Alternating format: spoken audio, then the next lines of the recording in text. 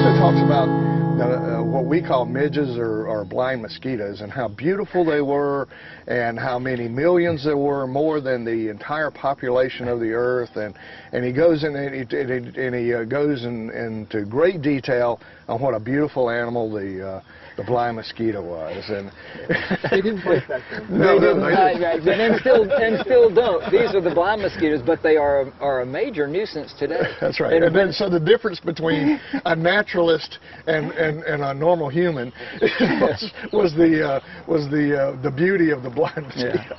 Yeah. When I worked at the Water Management District, we would get a lot of calls during the blind mosquito season of people complaining about the number of blind mosquitoes, and they said, you know, it never was like this. It must be river pollution.